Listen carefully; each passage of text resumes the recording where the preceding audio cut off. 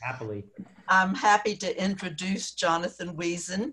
He's the professor of history and department chair and distinguished teacher at the University of Alabama in Birmingham, at Birmingham. He did his undergraduate work in history at the University of California at Berkeley and the University of Sussex, and he received his PhD in history from Brown University. Before coming to UAB, he was the visiting assistant professor at Colgate University and distinguished professor and chair at Southern Illinois University. He is the author of West German Industry and the Challenge of the Nazi Past, 1945 to 1955, which won a book prize. He has written articles on historical memory, transatlantic relations, racism and the Holocaust, and anti-Semitism in modern Germany. I could go on and on. He's published many things, but I want him to tell us about his work. And today's topic is Studying Nazi Germany in the 21st Century, Opportunities and Challenges. And it is with great pleasure that I introduce to you Dr. Jonathan Wiesen. Thank you, Jonathan. Thank you so much, Marcia. Yeah, so I'm going to mute everybody and as people come in. So Marcia, can you give me a thumbs up if you can hear me? Okay, very good. Well, thank you so much, Marcia, for this invitation. I'm really happy to do this. When I met you last year, it was sort of a different universe in some ways, but I'm really glad that we can make this happen through Zoom. Just a few things I'm used to. This is still new for me and fairly new. I've lectured to my classes on Zoom, but I'm sort of by definition the kind of person who likes to stand and posture and pace. So we'll see how it all works out here, but I'm really happy to speak to you. And I got a chance to look at your programming for this year, which is really fantastic, covering every imaginable field. So it's just an exciting opportunity. And even more interesting for me is that most of you know about this period somewhat, so I don't have to encounter people who say, what was World War II? But you never know. In any case, let me get started by saying that today I want to reflect on my area of research, as Marcia mentioned, and I'm going to be pausing a little to admit people. So if it looks like I'm sort of moving away, it's because people are still joining us, so I'm multitasking. But Nazi Germany and the Holocaust are my areas of research. And here I want to think out loud a bit for about 45 minutes about where we are in the study of this period, 21st century, as we move into the third decade of the 21st century. What is there left to say about this period? What are the opportunities and challenges for the person interested in researching and studying Nazi Germany and its crimes? So these are the sort of ways I'm going to approach this. And my doorbell keeps ringing, so again, I'll roll with that. Okay, so I think in some ways this is a very opportune time to study Nazi Germany. Now, in many ways, it always is, because we come across horrible anniversaries. In this case, of course, it's the just beyond the 75th anniversary of the end of World War II. So obviously, some of the images of this period are more familiar to some of you than others, but just moving, I'm just going to get to my PowerPoint here. And this is just a simple image from 75 years ago of the surrender of the Germans to the Allies, the unconditional surrender. Hitler, as you know, had launched a massive war of aggression, which resulted in the deaths of upward of 60 million people, among them 11 million Poles, Russians, communists, socialists, homosexuals, Roma, or gypsies, as they used to be known, Jehovah's Witnesses, and most notably, 6 million Jews. Now, growing up, and I'm sure the same with most of you, took it for granted that World War II and Hitler's crimes were the defining events of the last century, if not world history. It was always part of my young conscience and a collective conscience of post-war generations, these crimes of National Socialism. And Hitler, himself was the pinnacle, I would argue, of a century that started off rather hopefully and went off the rails fairly quickly. So if you look at publications in the year 1900, you see all sorts of mostly positive predictions of how the century might go, a century of medical findings and technology. But World War I began what some have called the 30 Years' War in Europe, which ended in 1945. Optimism gave way to a world war, and Hitler was an outgrowth of Germany's loss in that war. So Nazi crimes are so vast that they've entered inevitably all forms of cultural production. So novels, poems, art installations, blockbuster films. Philosophers have written about it. Bob Dylan sang about it. TV shows like Hogan's Heroes, which my students don't remember, but we remember, and movies and Broadway shows like The Producers poked fun at it. The History Channel built its programming around Nazi Germany to the point where just about everybody called it for a while the Hitler Channel instead of the History Channel. Now you have some aliens and Elvis thrown in there. So there seems to be no end to the proliferation of studies on this period. So just in the last 5 years, for example, if you go to the Library of Congress, you'll note 3,224 English language books on the Nazi period alone. These do not include foreign languages, everything from Czech to Slovakian to German, of course. The only person written about Hitler,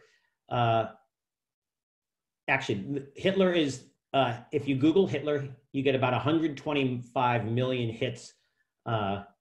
And the only person written about more because of time is historical figures are Napoleon and Jesus. So Hitler in the 75 years since the collapse of Germany has occupied the third rank in terms of figures in German history that people have studied and written about.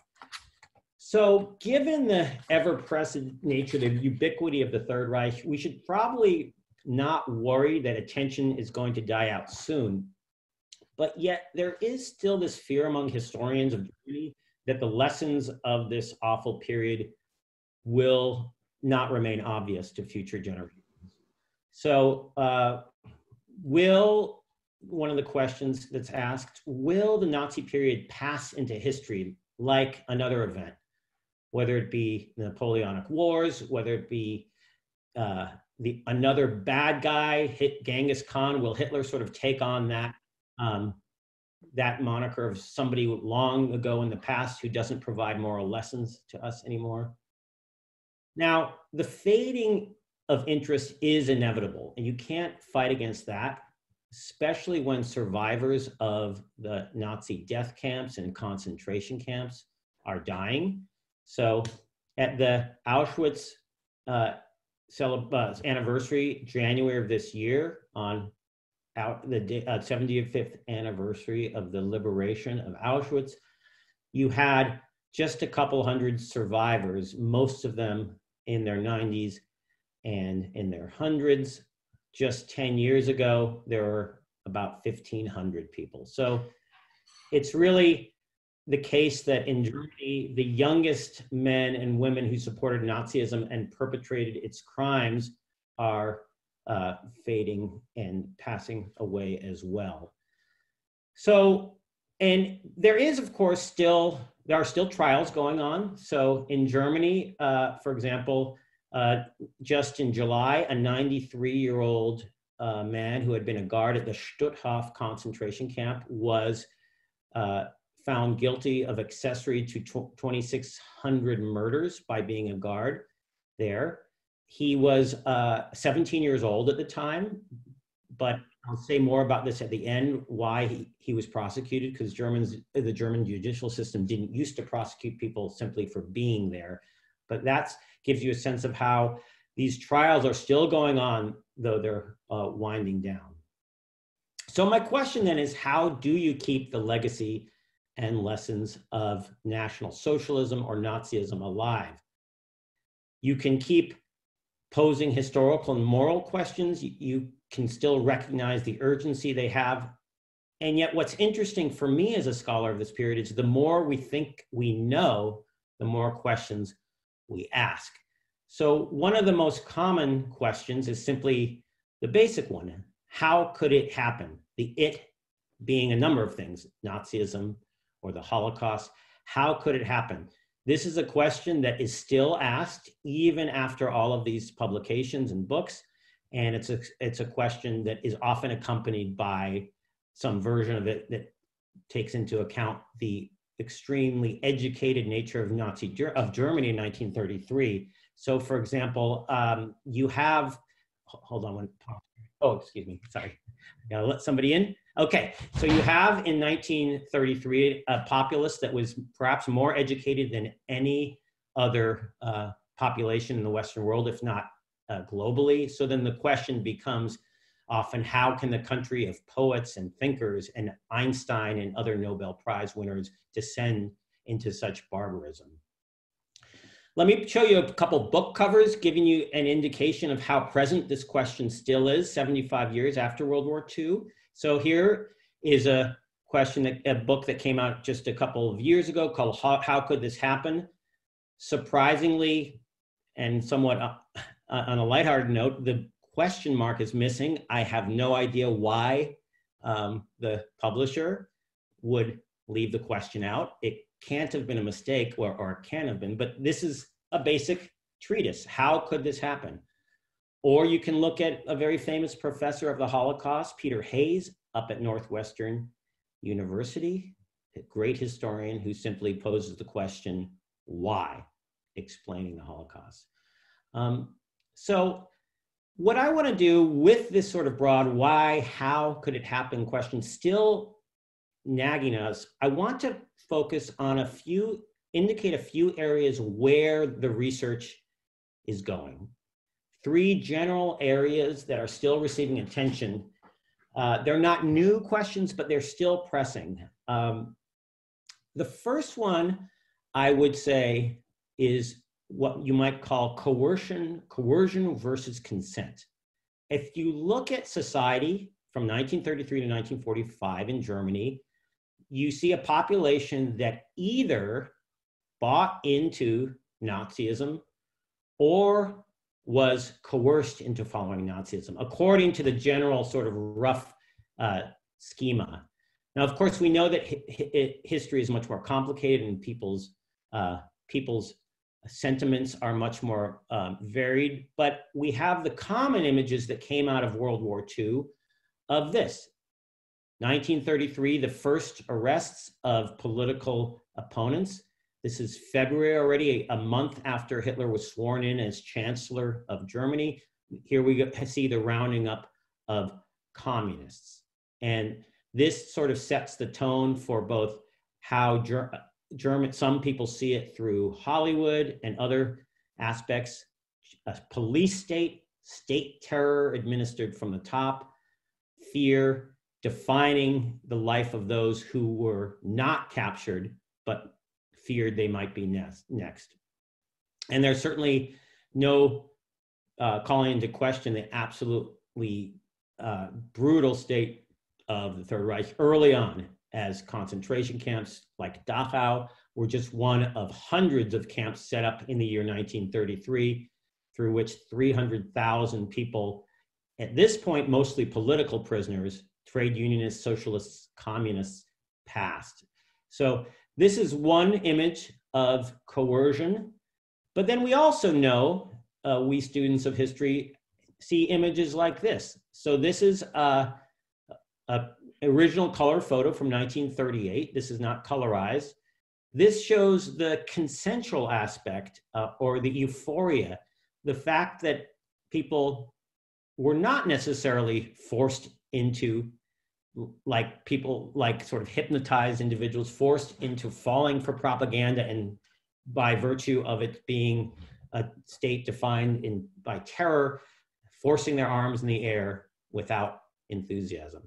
So this is not a stage photo. You see that it speaks to all generations, perhaps a young woman with her hand thrust in the air, an old gentleman on our right who may have been a monarchist supporting the Kaiser until the end of World War I, when he was removed, and a sort of smug, happy young man in the front who is just taking it all in. No need to raise his hand. You can see on his face that he is deeply connected to the moment. So you'd think maybe this is a false dichotomy, coercion, consent, but interestingly enough, it comes up again and again 85 years after, or 87 years after the founding of the Third Reich, because we see more and more documents. Diaries are discovered still. Archives in Eastern Europe, which most people didn't have access to before the end of the Cold War, reveal things as mundane as how regular people happily turned in over their neighbors. It shows a sort of life of joy and travel that is not as easy to reconcile with our sense of pure oppression. So that's one area, and again, we can turn into it in our discussion, but that's one area that historians are looking at: coercion versus consent. Was this a popular dictatorship is another way of looking at it. A feel-good dictatorship, perhaps. The other area that we're still looking at is the perpetrator mindset.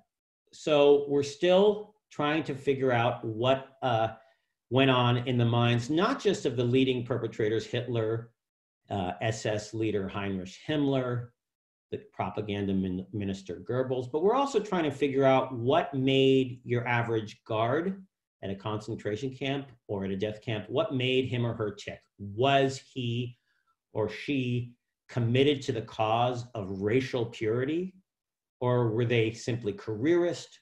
Were they forced to do their job?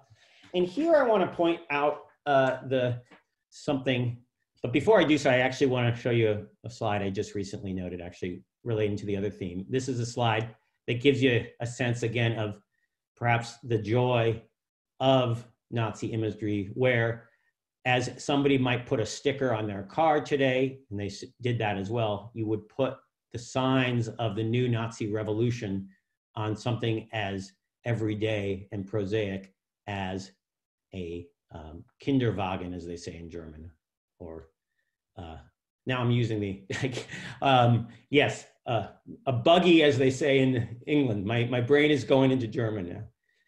Any case, some of you may know about this. I'm not, just for the sake of sanity, I'm probably not gonna take any questions now. I'd love to do it that way, but we'll talk about it more. This is from what's called the Auschwitz photo album. So about 10 years ago, 12 years ago, the Holocaust Memorial Museum in Washington, D.C. got a hold through a donation of a collection of photographs that they weren't sure what they were. They were from a GI who had been in Europe, an American soldier. And with great analysis, they looked closely, they recognized some of the people in it, and they discovered that this was in fact the photograph, a photo album kept by the second in command at Auschwitz. So we know perhaps of Dr. Mengele, who received Jews and others at the ramps of Auschwitz and decided who would go to their deaths immediately and who would go into forced labor. But the second in command, also on the ramp, especially during 1944, a brutal summer of murder of Hungarian Jews, was a man named Karl Höcker. And what he did was he took photos of his life in the concentration, in the death camp of Auschwitz, in the labor camp. And in some cases, he went down to a spa linked to, on the Auschwitz property, broadly speaking, the environs of Auschwitz. And he took photos of people who were taking a break from their daily duties. There is Karl Höcker on the left. He is relaxing with his family who came to visit him. So the perpetrators had family visit them by train, sealed train, and some other people relaxing. If you haven't seen this photo album, I can send you a link, but these are some other photos. These are young women working in the offices of Auschwitz, stenographers, teletype operators, working in communications. This is a photo of a time at Zollehütte, the spa. They're taking a little break. and they're relaxed. These are women who would record how many had arrived on a transport from all parts of Europe to the Auschwitz camp in Poland. They would record how many, perhaps how much gold was taken from Jews' mouths. They would record the number of people who were sent directly to gas chambers in Auschwitz. And they would call back, or they would send back this information, keep the records. Who are these perpetrators? Are they zealots? Are they there for a good time? Are they human like us? These are what these kinds of photographs show us. And there's just an astounding reaction among students today, and not just students, but all of the people, including myself, regularly when I see the sort of happy-go-lucky nature of this life for these guards, who these women are just 20, 21, and how they sort of move along in their daily life of smiles and music, even as they sort of compartmentalize what they're doing for just a moment and then go back to this sort of the drudgery of murder. So that's the second area that we're kind of deeply exploring, because the perpetrators, we're trying to figure out how wide the net of perpetrators is. Who is a perpetrator? Was Hitler a perpetrator? Yes. What about the pencil pusher in the office, the Reich Security Office? Well, maybe if you see Nazi Germany as a totalitarian state, everybody, whoops, I have a doorbell. Let me just make sure somebody can get in here. All right, Lynn Stafford. All right, so this becomes a question though, if everybody's a perpetrator, then nobody's guilty. Where do you draw the line? Or everybody's guilty, but what kind of guilt is that? So these are sort of the moral philosophical questions we're asking. There's a third area that I'll draw briefly into our orbit, and then I'll go on to some of the things I'm doing, and that's resistance and rescue. We're well aware, of course, that there are many individuals and countries who went about rescuing Jews at risk to themselves. For a long time after 1945, Germans would say sort of en masse, collectively, there was little we could do in a dictatorship. But now in Yad Vashem, the memorial to the Jews who died in the Holocaust in Jerusalem, you can see tens of thousands, I should say thousands of people who were honored for having risked their own lives to rescue Jews. Entire citizens of entire countries like Denmark took the small number of Jews and helped ferry them to neutral Sweden. But then, of course, the famous individuals whom some of you surely know, Raoul Wallenberg, a Swede who went down to Hungary in 1944 when the Nazis were taking Jews from all over the Hungarian countryside. He issued protective passes under the guise of Swedish protection and saved countless Jews from being deported by declaring them essentially Swedes temporarily. Okay, so these are just three rough areas, and there's of course there's more that we can say, and I'll say more at the end about the Holocaust. Maybe, for example, learning more about the community of Jews who fled to Japanese-occupied Shanghai and grew up there. I myself have known some Jews who grew up in China, or perhaps those Jews who were safe in Tehran. All of this is very new, fairly new material. Now, what I want to do as I continue on is to say a little bit about my own areas of research. And what I'm intrigued about really plays off of this question of normality or consensus in Nazi Germany. So some people say that there was certainly a veil of normality, that not all was horrible. My students still come into class believing that everybody was seduced into supporting National Socialism. And my choices over the last a decade or so have been to look specifically at things related to the economy, the consumer economy, shopping, buying, selling. My first book, as Marcia kindly mentioned, had to do with corporate complicity, Nazis made companies that made poison gas, that took over Jewish businesses, that worked slave laborers to death, that dispossessed citizens from around Europe, that helped the Nazis engage in industrialized killing. These companies have had to explain themselves since 1945, and I have looked at the PR efforts. But what about choices at the micro level? How did consumers who had to go to shops and make choices, often based on what the regime was telling them, how did they respond? So here I have looked in a more recent book at the question of buying and selling in a setting where Jewish commerce was portrayed as evil, Jews as international bankers and string pullers and controllers of the economy, all the cliches that went back to the early modern period in the Middle Ages, as Jews were forced into very narrow professions like money lending. So here's a picture from April 1st, 1933. This is a boycott that was declared by Goebbels just a few months after Hitler came to power. Presumably in response, Hitler declares it in response to what he calls atrocity stories abroad. So Hitler claims that the Jewish press in the United States is lying by saying that people are persecuted in Germany, which of course they were, to the tune of tens of thousands. And so as punishment, Germans were asked to blockade Jewish-owned stores. So April 1st, Deutsche wehrt euch, kauft nicht bei Juden. Germans, protect yourself, don't buy from Jews.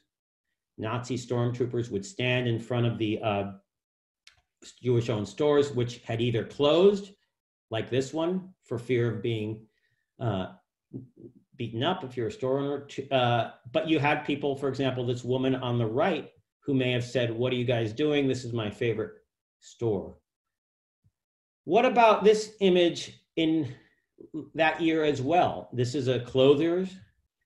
You see the words Jew, Juda, scrawled upon it. So these are the more famous images of the blockade of Jewish shops and the initial attempts to purify the Nazi economy of what the Nazis saw as impure elements that were corrosive and corrupting.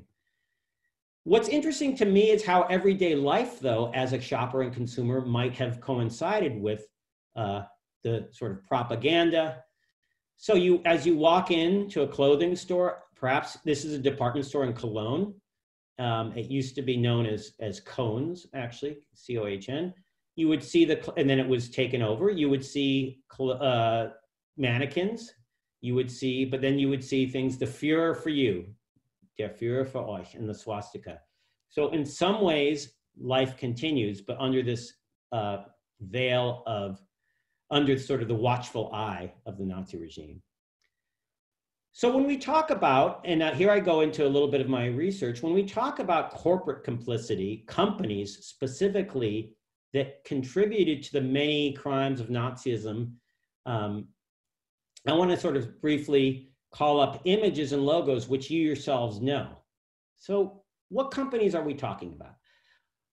Well, the three automobile companies from Germany, there are others, of course, but the three most famous, Bavarian Motor Works, or BMW, Daimler-Benz, Mercedes-Benz, and Volkswagen. These were all companies that after 1945 had to explain themselves, had to account for the fact that they used slave labor, that they made war material, that they retooled away from cars and used slave labor.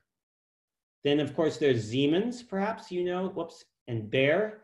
Let me scroll down a bit here.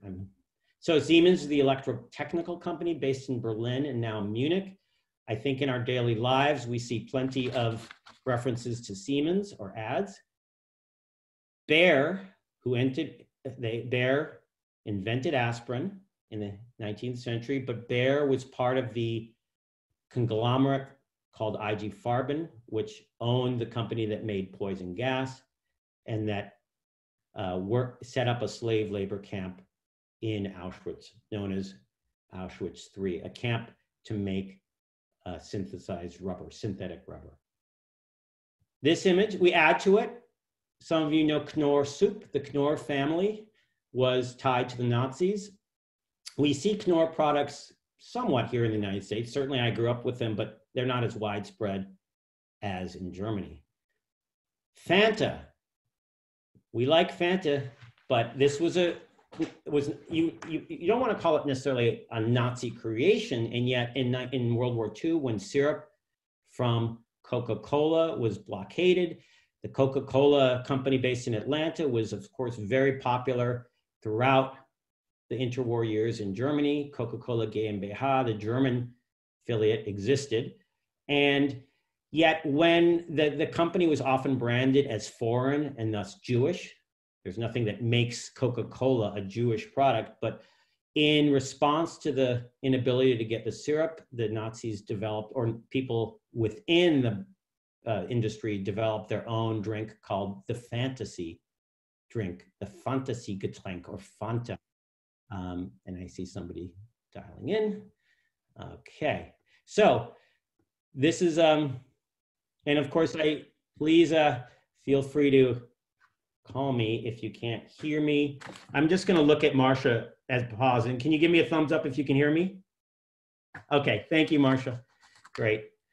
So Fanta, for the racially pure members of society, a drink that will offer them the fantasies of pleasure. Opel, did I just add Opel? Okay, and that's a subsidiary of an American company, but it was there in Nazi Germany too. General Motors, subsidiary Opel, worked for the war effort. Merck Pharmaceuticals. You get the idea here. It goes on, and I'm not trying to do a rogues list per se, but what I've discovered is how closely these companies were tied. ThyssenKrupp Steel, Hugo Boss. I wore a Hugo Boss uniform. They made uniforms. I did not wear a uniform. I wore a Hugo Boss suit at my wedding. Hugo Boss, had I known this, I may not have worn it, made the uniforms, some uniforms for the SS, black shirts, and the SA. Hugo Boss, an old family in fashion. So now that this is being recorded, Phil, I'm in trouble. I did not wear a uniform at my wedding. Okay, on we go. BASF, a chemical company, was part of the conglomerate that was at Auschwitz. Some of you might know Dr. Oetker. I don't think you have it that much here, but you'll see it at Aldi in the frozen food section. Aldi is a German company. Let's move on to Bosch Auto Parts. Of course, the most famous does remain, I think, initially the Volkswagen that I showed, which was Hitler's pet car, his idea of building a wagon or car for the people, for the folk, the racially pure folk.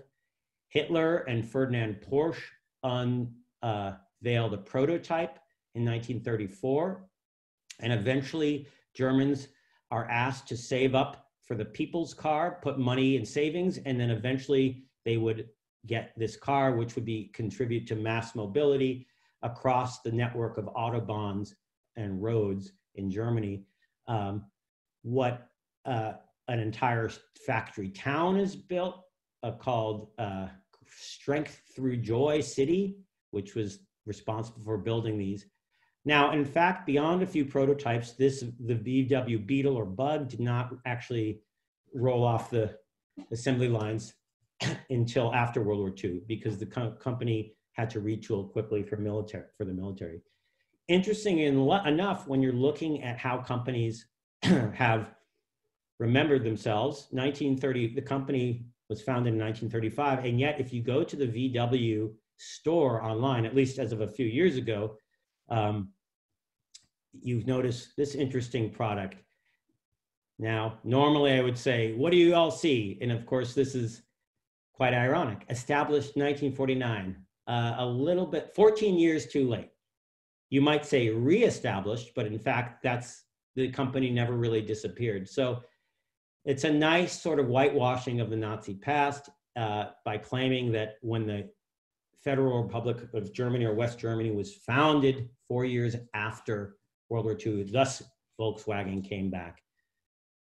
Other areas that relate to the sort of everyday life of buying and selling and shopping and consuming in the Third Reich has to do with something as mundane as coffee.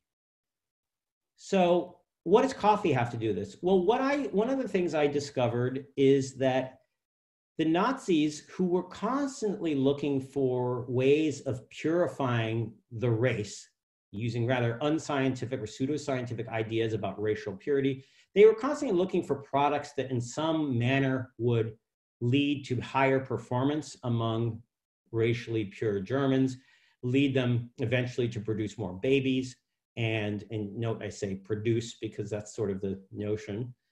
And coffee, this is just from a Donald Duck cartoon, but more interestingly for me, it's the founder of the decaffeination process, a guy named Ludwig Roselius, who sets up a company called Café Hague. Sanka is renamed as it's marketed in France to Sanka sans caffeine, without caffeine. And it's this man, Ludwig Roselius, who, along with Nazi leaders, start to indicate that decaf coffee is in fact better for the racial body than caffeine. So all sorts of stories come out about how caffeine will kill you. It's not widespread because in fact, Germans, in terms of people's response, because Germans crave their coffee, especially during war when they don't have it. But you can see how the ideology of purity gets caught up in the most mundane products. So Café Hague, the German version, original name of Sanka, is there in stores. In magazines, you could read stories about how Roselius, who patented decaffeination methods, how his father died of caffeine poisoning, as he claimed, and that one of the things you must do for the folk is abstain from caffeine. Now, of course, people miss their caffeinated Coke. They had to make coffee from ersatz products. So it leads to the question of how successful the Germans were in branding products as racially pure. Another one was wash powder, as they call it, or laundry detergent you chose might indicate how committed you are to purity. So the company Persil, which I'm starting to see more and more in the last 10 years in American shops, Persil. That's still a hugely popular company in Germany. They would market themselves as being help purifying or cleaning the nation. They would have in their employee magazine, they would have political cartoons about Jews or Black people, how if they would show a Black person perhaps falling into a tub of Persil and then becoming purified. They would indicate that this product is the best one you can do to show that you're a clean member of the folk. Now, again, reality on the ground is somewhat different, and I can talk about that later, but this is just an interesting area where you see the kind of vestiges of normalcy, shopping, even during war, sort of combined with ideology, which is not unique to Nazi Germany per se. Just a few more images about Nazi products in my own work. This is a company, interestingly, there's a company called Benckiser that owns all of these brands. The Benckiser company, it's a holding company. They got most of their money from a family that was very active in Nazi Germany, the Reimann family. And so the question I sometimes ask students, oops, there's a comment here. Hold on, I'm gonna jump in and let me just see. Sorry about this, I don't wanna ignore anybody. Okay. Oh, okay, that's probably Douglas Wagner. Oh, I see, no, that's a private, okay, sorry. Sorry about that, I'm gonna close that. Sometimes I'm still using the chat function. So some of these companies, obviously, the question is how much do you do with this information 75 years later? Other countries have had companies working with their governments. Do we boycott? Certainly some Jewish families have asked that they don't receive Krupp kitchen products for weddings or bar mitzvahs, KRUPS, coffee grinders. Now, when I point out to them that in fact, that company has nothing to do with Nazi Germany, that KRUPP, the famous steel company, is what they might be thinking of, they'll say, oh, or they'll say, as my sister said, I don't care if it's 1 P or 2 Ps, I'm boycotting it. So somewhat jokingly. And of course, there is still a question too about whether companies have has compensated legitimately. Bayer has done so much, as has VW in most of these countries, companies to pay into funds that support aging survivors of Nazi Germany. It's done a lot. Now, forget about the fact that they were the first to patent heroin too. We can put that aside now, but it's interesting. Again, I put that there as an indication, again, of how complex these histories are. And it's not immediately obvious to people whether somehow 85 years after Hitler came to power, 88, 87 years, whether these companies should be boycotted or whether they should keep giving to funds. It's something perhaps that support Jewish causes or the families of Holocaust victims and survivors, something we can discuss. I'm going to just quickly look at the time. Okay, I want to so right now I've covered a few themes, and I just want to go briefly for 5 or 10 more minutes into an area, my most recent area of research. So what I've done so far is give you an overview of the problem, the challenge of keeping Nazism alive. And then we have as a scholarly object, of course, not as it's seen sometimes now, neo-Nazism, how we kind of think anew about coercion and consent, how everyday life in a dictatorship looked. But one of the things that I'm interested in is my new work, which has to do with Nazi views of the Jim Crow South, which is, of course, appropriate, I think, being here and studying it in the South. It makes it that much more interesting to me. So where did I get this idea? Well, when I was doing work on advertising in German companies, I got a hold of perhaps the most vicious anti-Semitic racist newspaper. The collection of them is at many libraries, in this case at the University of Illinois. This was put out by the Nazi Racial Office, which was in charge of inculcating racism, racial ideals into the public. And what I found was an ad for Nivea suntan oil. So Nivea was one of the big advertisers.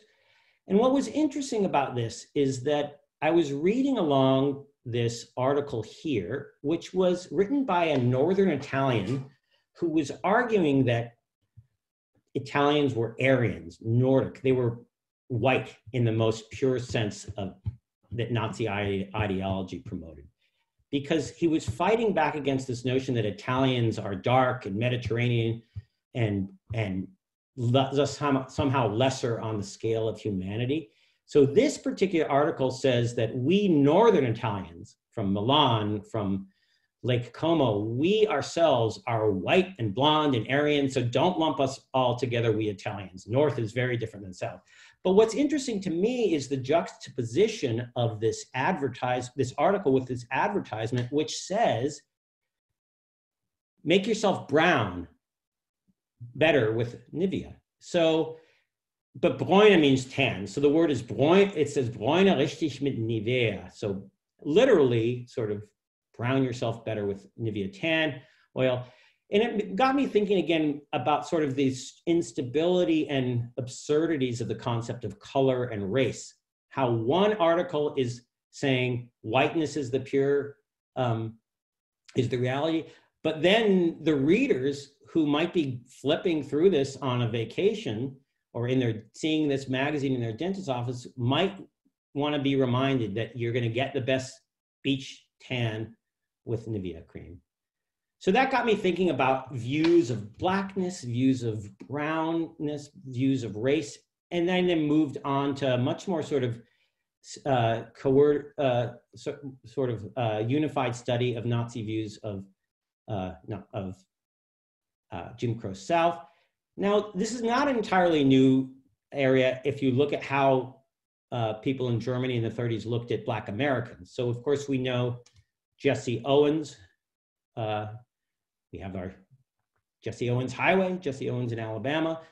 1936 Olympics, Jesse Owens was there and did amazingly in the 36 Summer Olympics in Berlin. Interestingly enough, though, Jesse Owens, despite the myth, says he was not snubbed by Hitler.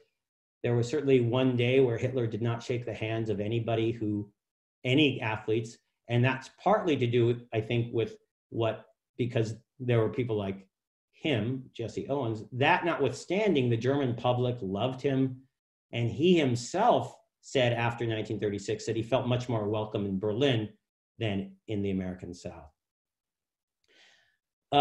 We have these images of jazz. The Nazis banned jazz and ragtime, and they banned all forms of all black musical forms, and labeled them as somehow degenerate, Black and Jewish. That here, Jewish producers took Black people, whom they characterize here in the most grotesque, stereotypical way, and they created this degenerate or Entartete jazz music.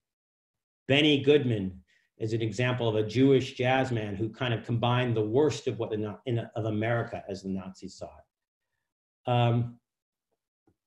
But what I want to do is simply look more closely, and what I've done is actually look at some areas that are gaining more attention now.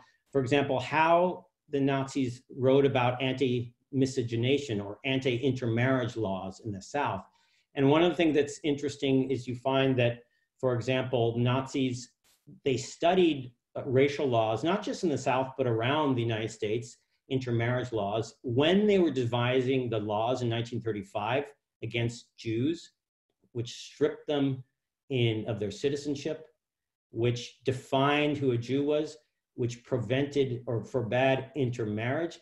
They actually looked at the American one single drop of blood rule, namely that African American is defined by how you look and by your heritage. So you could be actually very light-skinned, like the head of the NAACP, Walter White, but you would still be Black. The Nazis, in their own way, studied this, disseminated literature, and then came to understand that they needed to design a different system, one that they, in their own minds, thought was less prohibitive. But as we know, that was entirely destructive. One of the areas I'm looking at in my book, I'm looking at some of the comparisons that people have drawn between Nazism and Jim Crow. And this is not a moral comparison, but certainly we have images like this. This is says not for Aryans. This is in Germany. And this reminds people sometimes of the laws in South Africa or the American South, the Jim Crow laws. Now, it's a very tricky theme because you don't want to, again, say that you're just putting these two regimes side by side. For me, as a German reader, I'm trying to study what the Nazis and what Germans from World War I through the 1960s said about Black people in America. I found a few political cartoons that I'll show briefly. This is Nazis hypocritically would point to violence in America and say, you guys are really the cruel ones. So they sort of show Uncle Sam marked with a Jewish star because in their view, America, the Roosevelt administration was controlled by Jews. We protest, so Uncle Sam says, in the name of humanity, we protest against the barbaric methods of Germany. So how dare this sort of cynically, our cartoon is saying, how dare the US talk? Now, the Nazis conveniently overlooked their own barbarism, but you'll see that they cite lynching and the death penalty. Or in the United States, you'll find African-American newspapers like the Chicago Defender here in the US also drawing links between what they see as hypocrisy. So this, you know, in this case, not consciously mimicking Hitler, but here Black Americans are saying, you know, there is brutality in our own backyard. So what do I want to do with this? What do I hope to gain with my work? More broadly, I want to end my meditations here and have a good discussion, but I want to keep a sensitivity to the unique horrors of the Nazi period in mind, but also place them in a larger context. So I want to understand that the Nazis themselves saw themselves not as the sole racists in the world, but they saw a world in which they saw anti-Black racism, anti-Semitism, racism in Japan, racism in South Africa, and they felt that they were on the cutting edge of a project of racial engineering and purification that would eventually take hold, and that was already taking hold internationally. Where are we today? Well, I'll simply end with a little bit of a sad note, obviously. Since Charlottesville, we have seen this sort of regular feature of 1945, post-45 political culture, which talked about the lessons of Nazism. We've seen it really come to fore much more visibly through people, neo-Nazis, organizations being tracked by the Southern Poverty Law Center in Montgomery. We're seeing now something that I don't think any of you thought you might see, or certainly I, which is the presence of Nazi flags, still on the fringe, but simply more than we ever thought, but moving into the mainstream. The presence of this sort of white ethno-nationalism, which is bringing us fully into the question of comparisons and how to confront the legacy of this period.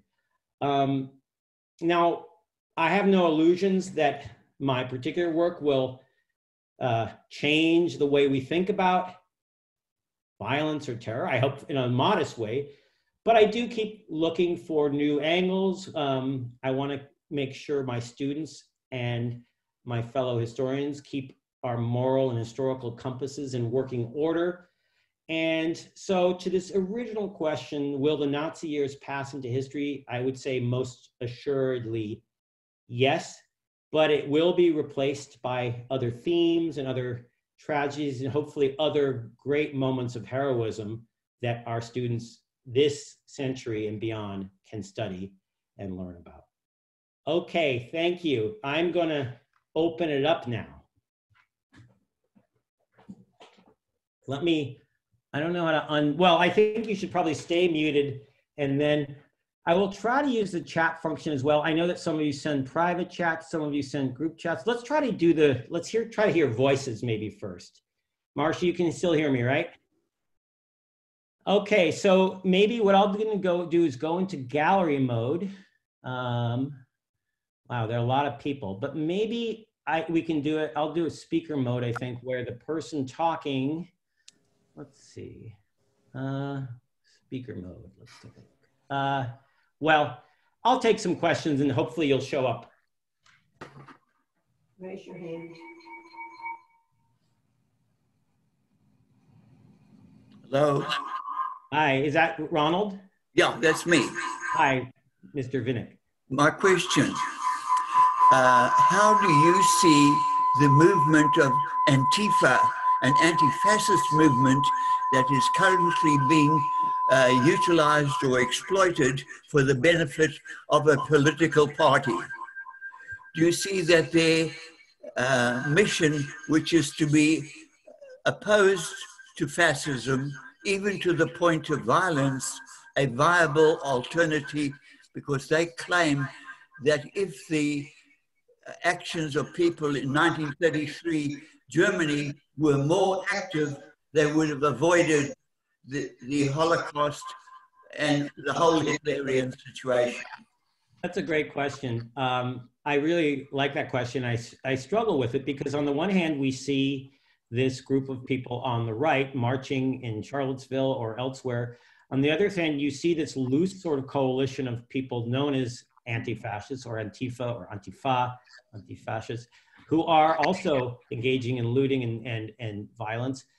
but what is, I think rather than sort of staking a claim on, you know, whether they're equivalent or making a point on that, it is what's fascinating and disturbing to see is how they play into political agendas. And that is very much reminds me of 1932, the final years of the pre-Nazi republic, when communists were fighting in the streets against fascists or Nazis.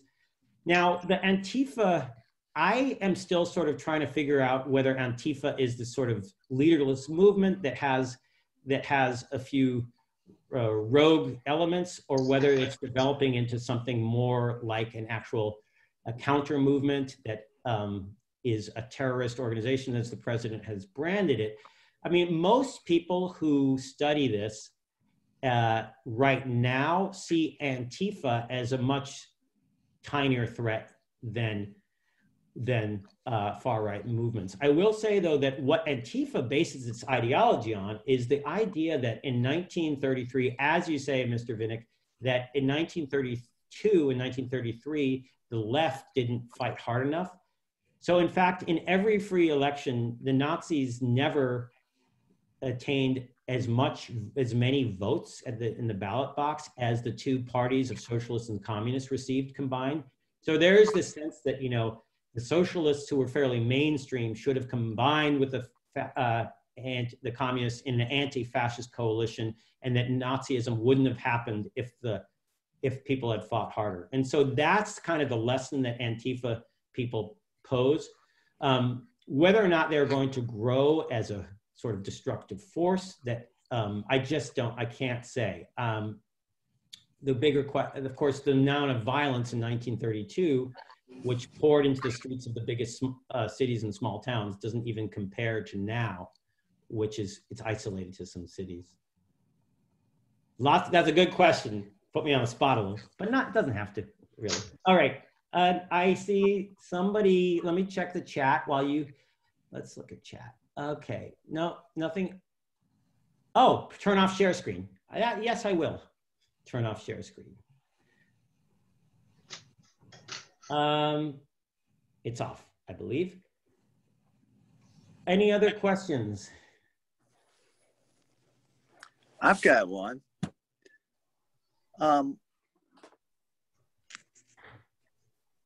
As somebody who grew up in the South, I think I probably share some sentiments with the Germans these days, in that it becomes weary after a while, hearing over and over and over and over and over all the bad things that happened, particularly as we get farther and farther away from it. I don't have any reservations about the bad things that happened and lessons that should be learned, but I wonder, is there historically a time when that changes, or does it stay active forever, and how do you resolve it? Great question. It's such a key question in German society today. And I guess with all of the momentum now about the confronting the Confederate legacy and monuments. But I will say, let me speak to Germany first. So one can argue that Germany is probably the most successful country in coming to terms with its past, talking about the past. So there would be people who would say, Germans, they have never acknowledged what they're doing, what they did. And of course, that's simply not true. They've built an entire democracy on memory, whether it be when you walk through cities, you see memorials to the Holocaust victims, the homosexual victims of Hitler, to gypsies or Roma. You see places where Jews were taken from their homes. And I have some examples of monuments.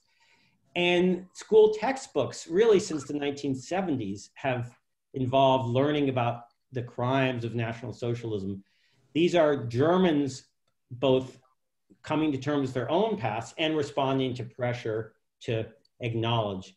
Now, the problem, and this is what you're hinting at, is I think there is inevitably, especially as time goes past, a backlash.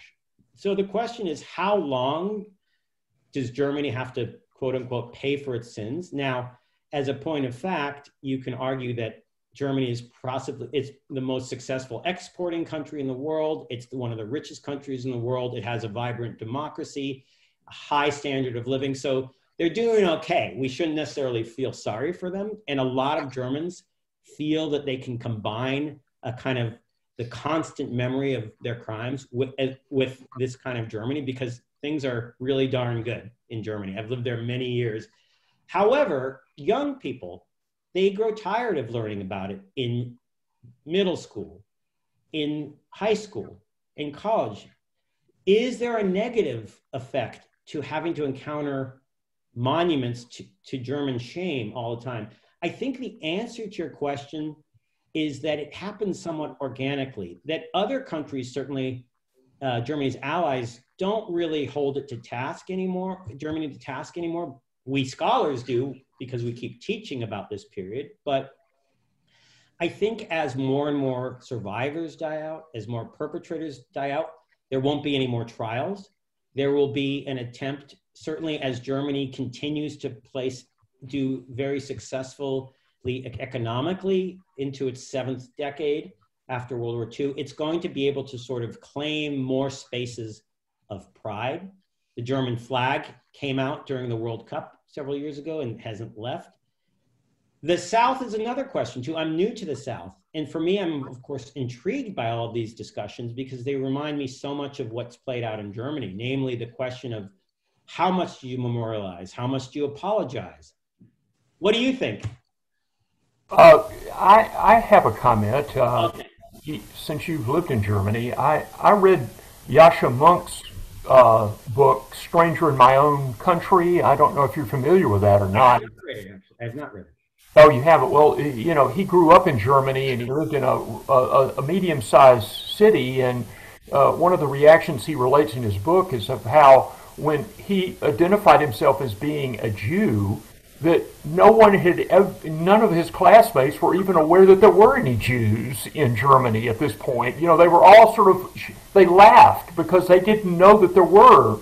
And I just find it interesting that I was reading a review in the New York Times the other day about this book by Volker Ulrich on Downfall. And I notice here the quote here, without Hitler, there would have been no Holocaust, but then adds that without thousands of accomplices, there could have been no Holocaust. Has things changed as much as we might like to think in Germany or not? I know I've been to Germany and I think it's a wonderful place in many regards, but wow, this history, I mean, Hitler wasn't the one that made all the bad things happen, and I'm not defending Hitler here. No, right. No, I mean, I think part of what I was talking about was the sort of broader question of the sort of layers and circles of complicity. And so you're absolutely right that there's that question of Germans who bought into it. We now know, to sort of answer my own question earlier, Germans really did, you look at their letters, their diaries, Germans really were very excited about, most Germans about what was going on. Full employment, travel opportunities. Of course, they didn't want a Second World War, and they didn't all approve of Hitler's anti-Semitism. People came to in the 30s with as many contradictions and constellations of views as we do. You may like some things a president does and other things you don't like. You might not like somebody personally as a leader, but think he's doing well other ways. In terms of this question of how far we've come, Germany is quite amazing. I mean, it's almost, I say as a Jewish American sometimes that, wow, it's almost, isn't this almost too much memory? A surfeit of memory, perhaps they say. I mean, I will say this, that that your comment about not knowing Jews is interesting. Now, of course, since the collapse of the communism, a lot of former Soviet Jews have moved to Germany. There are actually a lot of Israelis who are in Germany now. Yeah, I mean, if you'll find a lot of people who've never met Jews. One of the interesting things, though, is that there's sort of, you might call it a fetishizing of things Jewish. At least in the 90s when I lived there, there would be sort of this sense like, oh my gosh, you're Jewish. I love Jews. You know, and you find various bizarre things like, you know, German men who will only date Jewish women. It's sort of exotic, you know, all sorts of patterns of that. I mean, one thing that bothers my German Jewish friends and that they're used to is that some of the traditional stereotypes about Jews are still used. but in a pro-Jewish way, or instead of anti-Semitic, philo-Semitic. For example, you'll get Germans, and this is caricatured a little bit, they'll say, I love Jews. I love that they're good with money and control Hollywood. You know, that's a good thing.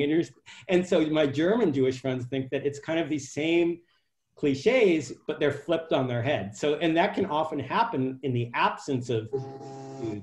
In any case, these are great questions. Maybe very briefly, I'll save it. I do have a few slides about the work of memory, as you call it. But I think that Germany has changed a lot. Unfortunately, we're now seeing some neo-Nazi movements getting stronger within the German military today. Other thoughts, questions? I see Marcia. But you have to unmute, Marcia. Okay. Some of the Holocaust victims who are still alive today look around what's happening in the United States, and they say that they see some of the things happening here that happened in Germany. Yeah. And it's frightening to them. Yeah. Because this is almost a replay of what they went through. Yeah.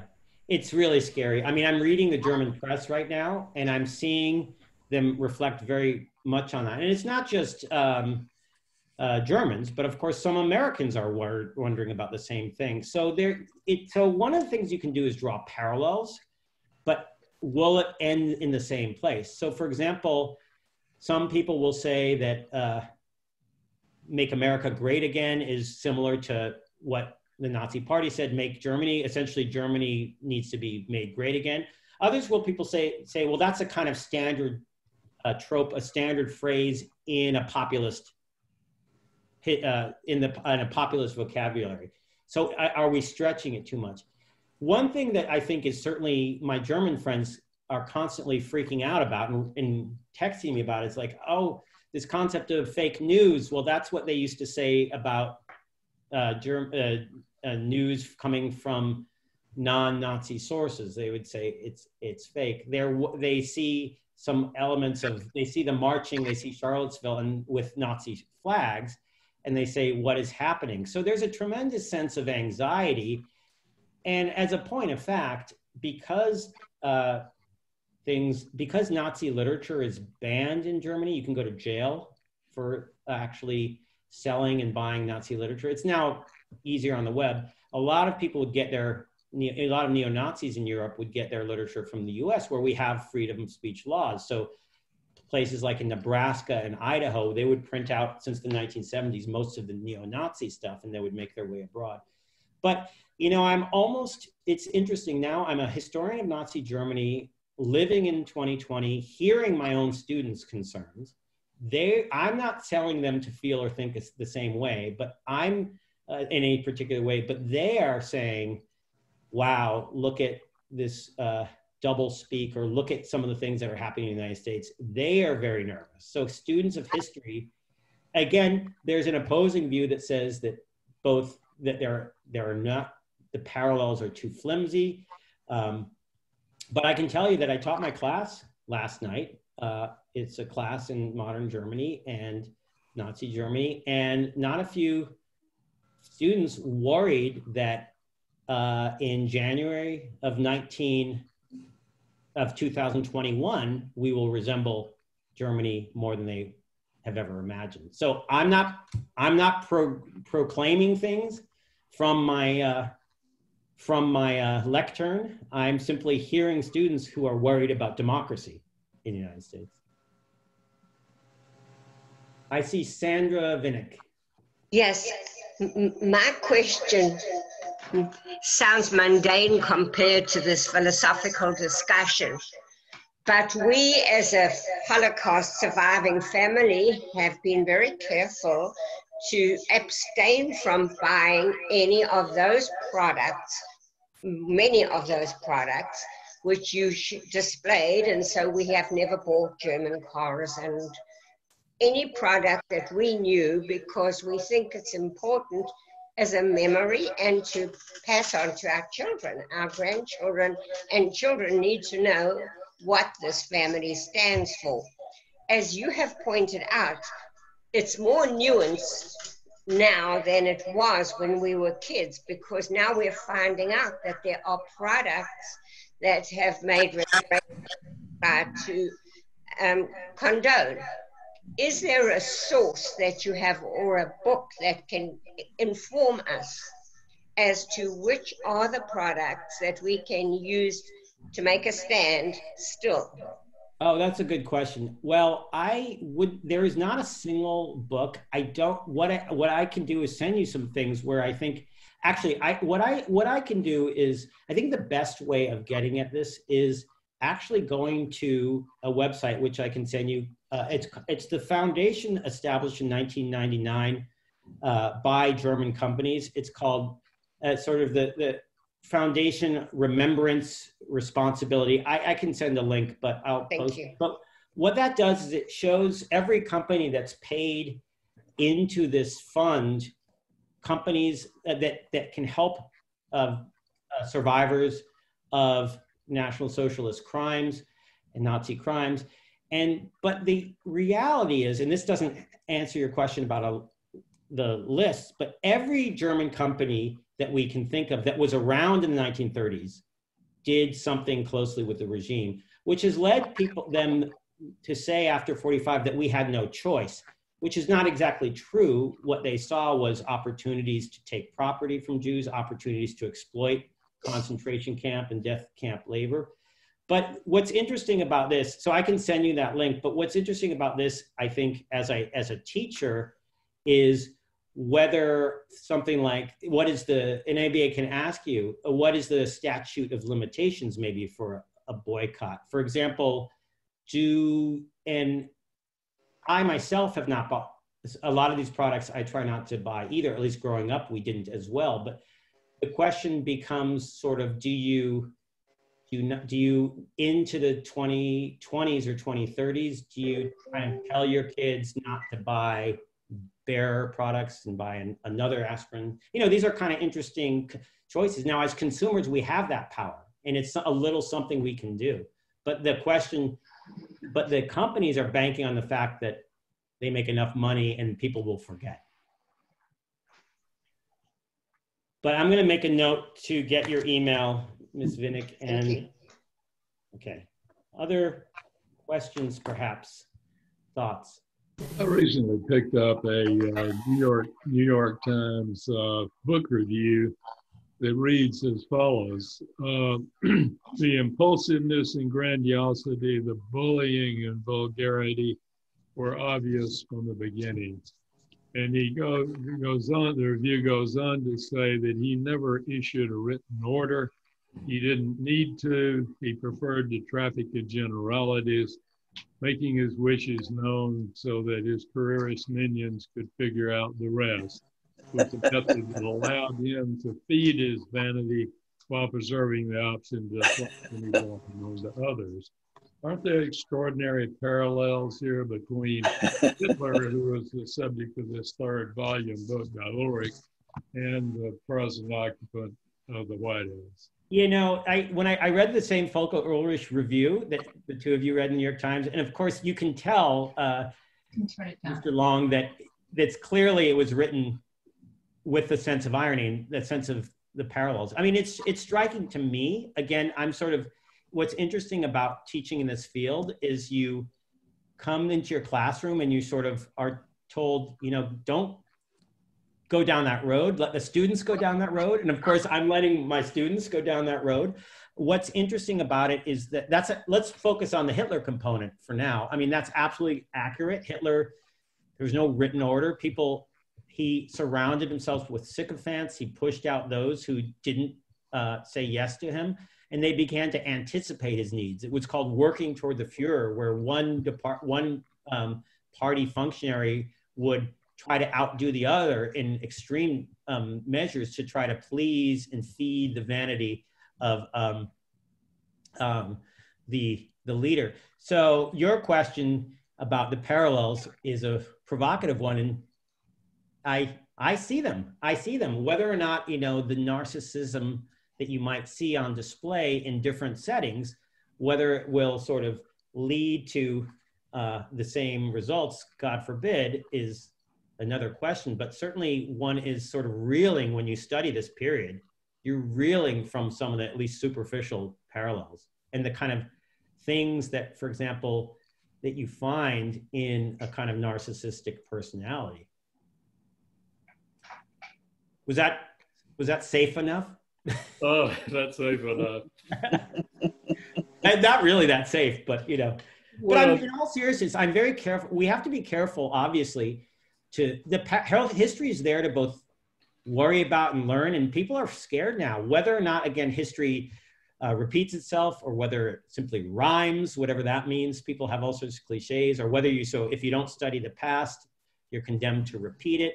The problem is, if you do study the past, sometimes you're condemned to repeat it. So we can sort of move through areas of concern, but it does take some careful nuance. And then certainly, for example, through the Birmingham Holocaust Education Center, I've heard very vocally, and I don't know, Ms. Vinnick, if you're part of that, but I've heard some survivors talk very openly about how scared they are now, or how familiar it seems.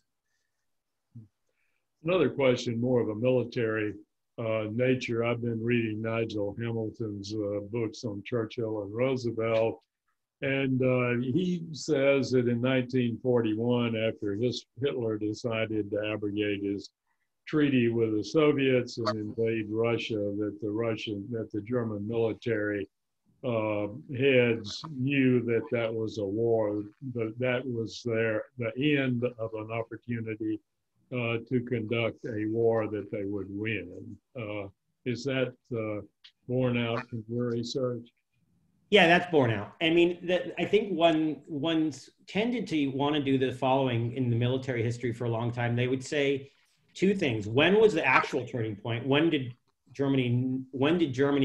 the cause lost? And then the second question, sort of relatedly, was when did they know it was lost?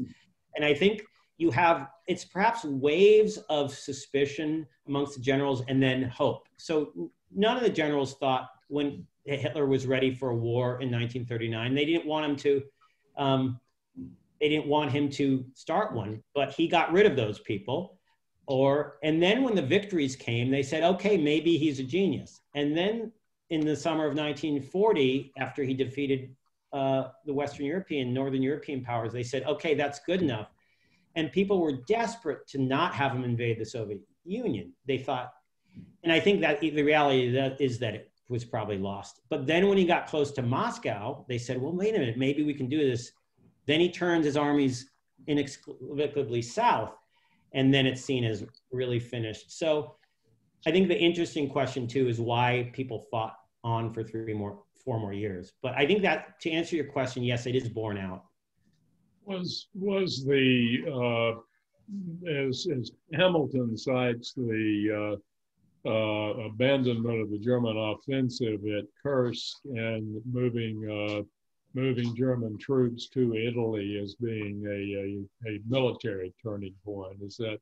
Yes. I'm not a military historian. I don't know that much, but certainly that's cited, as is, of course, the turning of troops southward away from Moscow. But I think Kursk is a turning point.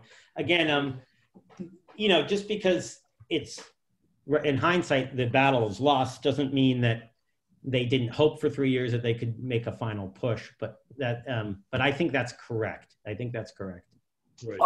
Dr. Wiesen, since two of us have mentioned this one book by Ulrich, and a friend of mine was telling me how he was reading the second volume of Richard Evans' book about the trilogy on German.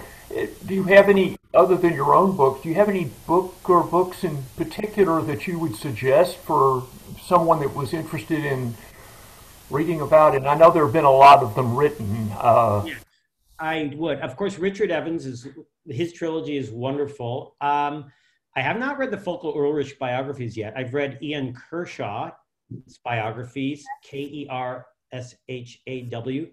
But I think the magisterial works still are by an Israeli historian who has taught at UCLA and in Israel for most of his career. He's a man named Saul Friedlander, Fried, R-I-E-D, Lander. I'll type it right here in the messages.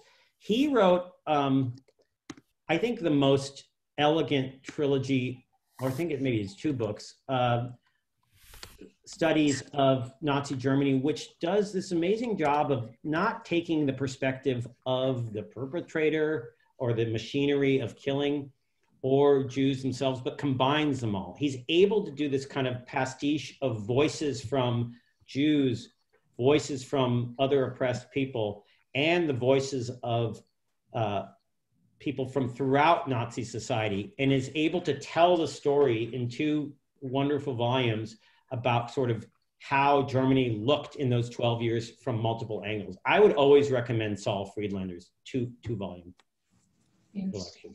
Thank you for that suggestion. I know there may be some other people that have a question. I guess we could stay with this for a good while.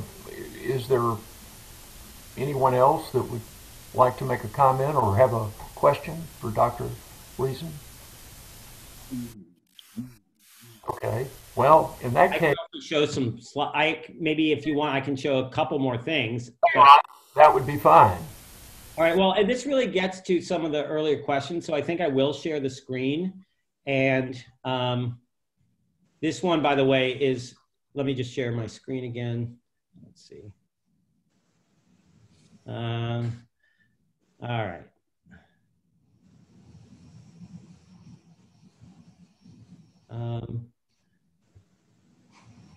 All right, so this is just so you, this is just another publication that came out in the 1930s in a newspaper called the Pittsburgh Courier, which is one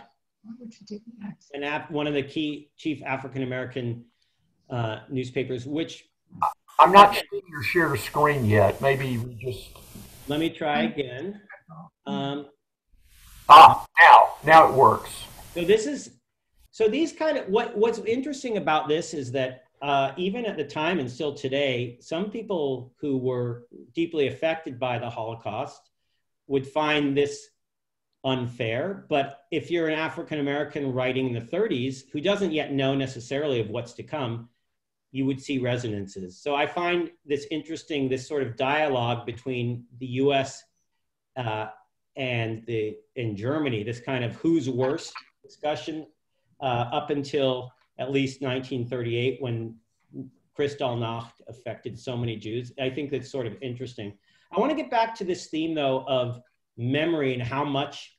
Now, I personally think, to answer an earlier question more directly, I do think that Germany, both for its own sake, but also for the sake of future generations, has to keep memorializing. And there can't be too much memory. Certainly some young Germans are pushing against it, and older Germans.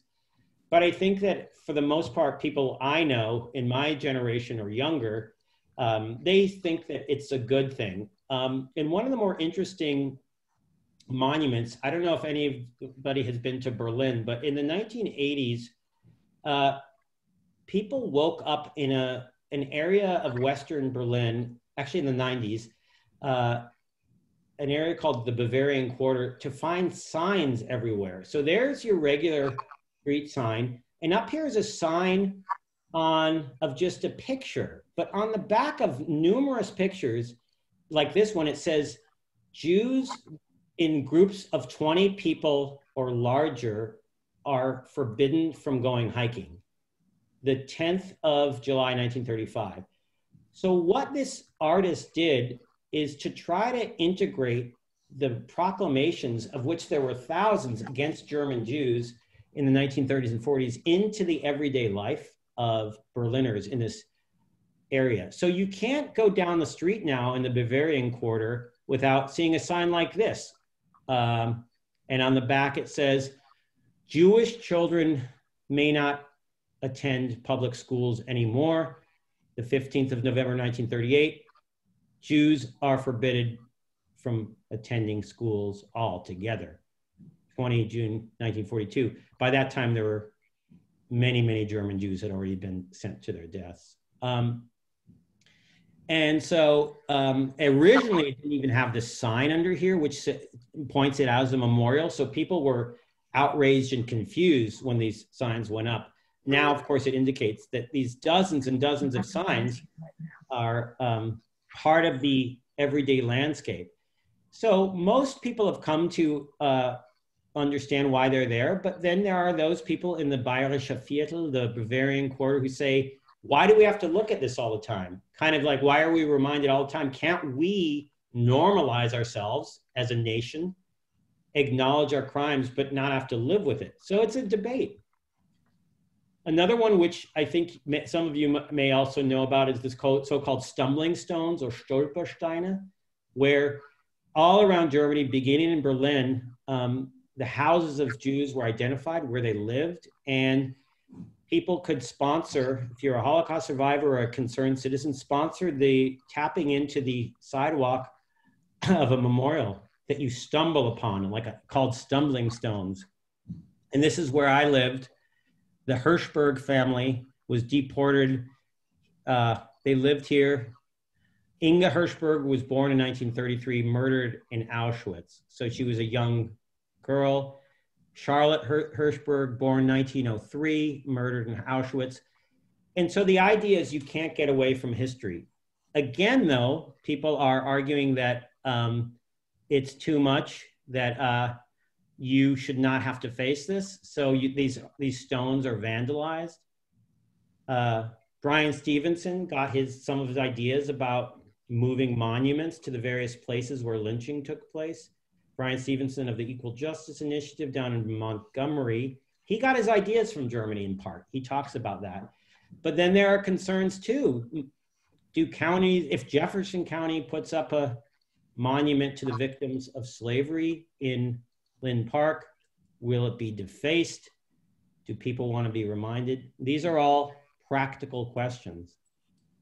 In any case, I will unshare, but that's a kind of issue I think is also central to our understanding of where we go now. I have one other comment to make, and that is in my one and only trip to Berlin, I was struck by the incredible contrast of staying in an apartment on Wilhelmstrasse, which was the very street in which all the Nazi offices were located, and they put signs in front of the building even explaining this, and going in the back of this very apartment building, which was just down the street from the Holocaust Memorial, I might add, was a large plaque in the parking lot, which I at first didn't quite understand until I realized there were a bunch of high school students that were being talked to, and this was where the Hitler bunker was located. And it just sort of seemed bizarre in a way, to be in such a surreal location as to, experience this. I have to say, I've never been in a historically significant area as much as being in that very street and place in Berlin. Yeah, it's very powerful, very eerie. I remember when that place was unmarked. It was right near a bunch of apartment blocks. It was in that area near Potsdamer Platz. And then you realize, as you stumble upon it, as you say, that you find that this sort of, there you are standing on this place where so much evil was conducted, where so many people were hurt, and you sort of don't know what to do with it. And the big fear, of course, is that neo-Nazis will come and make this a rite of passage to come there. That hasn't really happened too much, but they're having this problem now with Hitler's old birth house in Austria, in a small town. Some people want to turn it into a museum. The woman who lived there finally got rid of it and sold it to the state. Other people want to just tear it down. I think they're going to tear it down, ultimately. I have to follow up on that, because they don't want it to be a place of worship and monuments for people who are neo-Nazis. But right, and this is the nature of living in Germany. You kind of hap upon these places. In some ways, again, it poses the question, how much is too much? I think Germans have handled a lot of this, but they say, I think incorrectly, that it was only 12 years, but boy, what a horrible 12 years it was. But where we see sort of historical monuments on the sides of buildings down in downtown Birmingham, almost a lot of those will be either about an earlier phase in German history of letters and arts and poets, Goethe and Schiller, or they'll be about the Nazi period. So Germans know that Nazism is good tourism too. So we want tourism dollars, every country does. The question is that cynical? I don't think so in Germany. I mean, I think that, I don't know if any of you can comment on this, but I've heard that tourism is actually quite robust, or had been, in Montgomery with the two museum, the Legacy Museum and the Memorial to Peace and Justice. Does that make it crass? I don't think so. But there are people who say enough of the Holocaust industry, enough of the Shoah business, Shoah, the Hebrew word. I lost you, Phil. Do we have further questions or comments or? Okay. Dr. Wiesen, we certainly appreciate you coming and speaking to us this morning. I certainly found it to be very historically significantly interesting. And thank you again, and we maybe hope that you might make another appearance sometime with us. Well, thank you for your welcoming me, and thanks for your wonderful questions. I just want to see one more thing. There may be just one more message of thanks. Thank you. I really appreciate it, Marcia, and everyone else. So I will send you this video when I get it, when it comes to me in my inbox, and I'm always happy to talk to you in the future. Hopefully you'll find a place for me in your schedule. All right. Great. Thank you. Thank you. Enjoyed it. Thank you.